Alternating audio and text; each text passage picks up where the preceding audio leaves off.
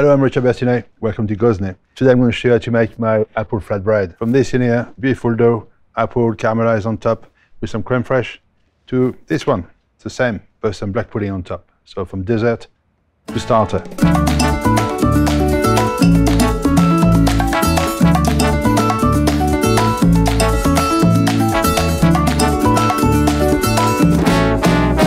First, we're going to make the dough. I got some water in here, 720, flour in the bowl, and my fresh yeast in here. About 4 or 5 minutes on slow speed, then we're going medium speed, and then we add the salt about 2 minutes before the end of mixing. The dough will be nice and supple and elastic. So we got this mixer, of course, but you can do it by hand. There's plenty of technique, so don't be scared about the big machinery. There's much more simple way of making dough also. So that's nice and mixed together now. I'm going to put the speed up. About 5 minutes, I will add my salt, and then we should have a nice, strong and supple dough. That's the boring part now, waiting. So we've been on the medium speed for about 5 minutes. So I'm going to put the salt in now. Sea salt, of course. And the dough is going to get together even faster now. About 2 minutes, it'll be ready.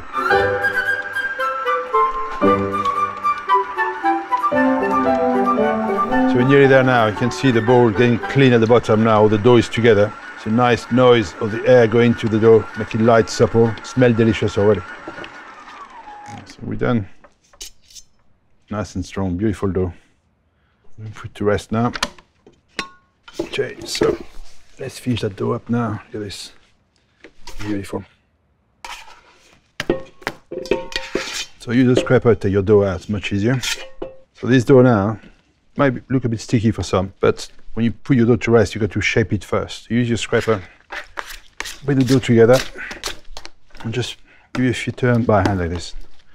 So straight away you get a nice skin forming, that non-stick side. Tuck it in, and the dough looks beautiful. Tiny bit of flour. If you look closer, you can see all the air pockets. Nice and bouncy, delicious. It's good. So you can put it in one big bowl. I got 2 little bowls. So I'm going to cut my dough in half. You can see your dough in here. There's a sticky side in here. So cover it with your non-stick side and tuck it back. And same in here. That's your sticky side. Non-stick side is on top. Fold it over and tuck it in. Little flour. There you go. Leave the dough to rest now for 2 or 3 hours. Overnight is even better. So just cover the dough and we'll leave it rest. So I've let the dough rest for about 4 hours on this one. Very slow rise. Now we're going to divide the dough and then let it rest on the tray again for a longer period of time or overnight. So you can see the dough, how it's moved, nice and slow and beautiful. So I'm going to divide the dough in about 180, 200 gram pieces. Similar on the tray. Very little flour on the top in here, so my top will go down onto the table.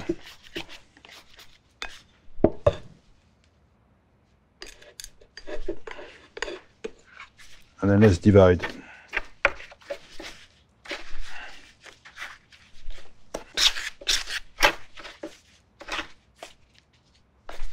So I'm looking for about 180, 200 gram each. Don't have to go bigger than that. I'm sure to shape them also. So I've done a 1 kilo mix in here, but of course you can just do a 500 gram flour base. The good thing with the dough, you can always freeze it. So you can make a lot of dough, freeze a pellet of dough and use it whenever you need. And I'm going to shape them into little balls and let them rest in similar. So the way I'll do this, put my thumb on the middle of the dough and fold the dough over my thumb, just like this.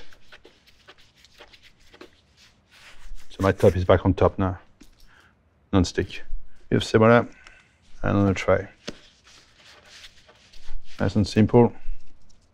And the last one. So the beauty of this dough is very flexible. You can make flatbread, you can make pizza with it, you can freeze it, you can leave it just rest overnight. It's super flexible.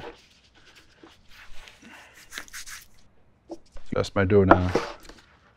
You can leave it ambient now for a good hour and put it in the fridge overnight, and it'll be even better tomorrow. Give time to the dough to develop flavor, and we'll see what's happened. So I use a cloth on it, but of course you can use a big plastic bag or just a lid to keep it draft-free if possible. Okay, so now we have a look at the dough, what it looked like after 4 hours. So If you look in here, even with 4 hours, if you do it nice and light and supple, you can see all the air pocket inside. It's very nice. I'm going to show you how to make one of my favorite flatbread. What I love about this one, it can be a pudding or it can be a starter. It's using apple, a bit of creme fraiche and some black pudding. If you make it just with the apple, you end up with a beautiful pudding. If you add the black pudding with it, then you end up with a starter. Very flexible, but very, very tasty. First thing I'm going to do is use some nice eating apple and slice them very thinly with the mandolin. So watch your fingers on this one. But you want some thin slice of apple like that. So they cook very quickly. And now I'm going to put the flatbread together. Get my dough in here, a bit of similar on my table, and just push it down and stretch it. You don't have to be round, it can be nice and oval. Just like this. Look at this, beautiful dough. Creme fraiche. Nice thick creme fraiche. Don't put too much. Tiny bit of brown sugar, just a bit, give you a bit of sweetness, and then we can put our apple on top. So you could put more brown sugar and tiny bit of butter and bake it like that. But the beauty of this is black pudding. Don't be put off, try it. It's delicious. And just a few dollop of butter. There we go. Straight in the oven. We bake about 450.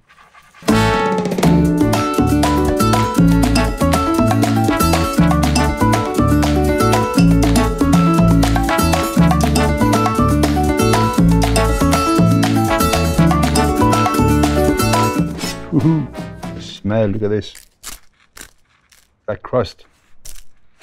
So the way you can finish this off, you can flame some calvados on top, very nice, or some spicy honey or something like that, delicious with this. Okay, so that's my black pudding version. I'm going to make a plain one just with apple and creme fraiche and sugar, so we can see what the difference is. Get my dough again. Stretch it out. Beautiful to work with. Again, some creme fraiche.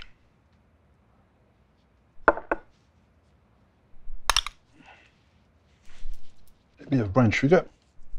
Place our apple on the top. Add a bit of butter. Have a pinch of cinnamon. More sugar. And that's all.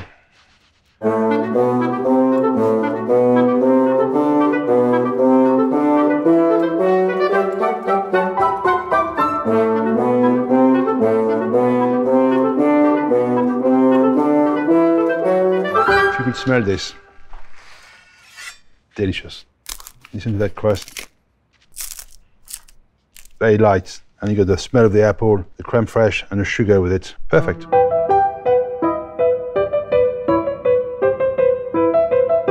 So the proof is in the pudding. The best part of baking, of course, is eating. So I can't eat all this by myself. Are you hungry? So first, we're going to try the pudding version. Cheers. It's very messy. Thank you. That's really good. Yeah? Really, really good. It's the same, but with a bit of black pudding on top. I've never had black pudding and I've always been scared to eat it, but I feel like if Richard Bertinet is sharing black pudding with me, then I have to give it a crack. See the texture there, yeah? And you go try this. Yeah, thank you. Oh, goodness gracious me. It's going everywhere. Wow. It's nice, isn't it? That's really nice. With the apple and creme fraiche, it was very well. Goes so well Yeah, together. that's really good. 10-10. I rate it. Rate it? Absolutely. Rate it. Well, when this lot is eating, or try to Not somehow, spill it everywhere. you can find the recipe on Gozney.com, so I hope you give it a try and don't be scared of black pudding.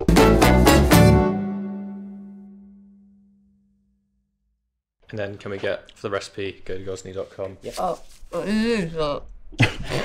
Not you, I say it. Don't worry. You keep eating.